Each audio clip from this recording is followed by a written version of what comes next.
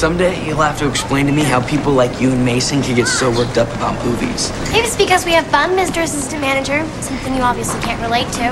Why? Because I'd rather earn a few bucks than sit in a dark theater daydreaming? No, because you're so locked into achievement mode. You're like the oldest living teenager I know. Can I get some bin candy? Yeah.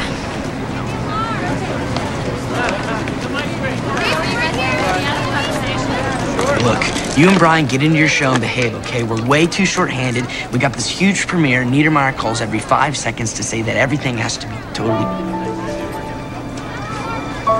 perfect.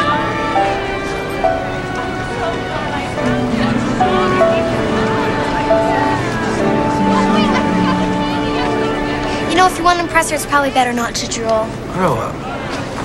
I'm trying to, but Mom won't let me.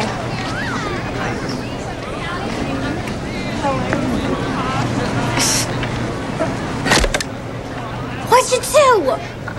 I didn't do anything. I just lifted it up and it snapped right off. We can't interrupt Pete right now or he'll go nuts. Well, why can't I just, put it down and run?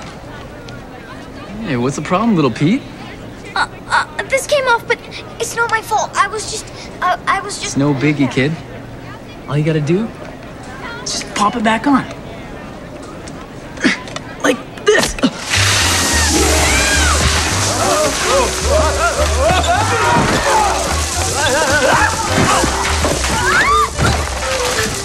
What the heck did you do, kid? You didn't do it, Donnie. You did.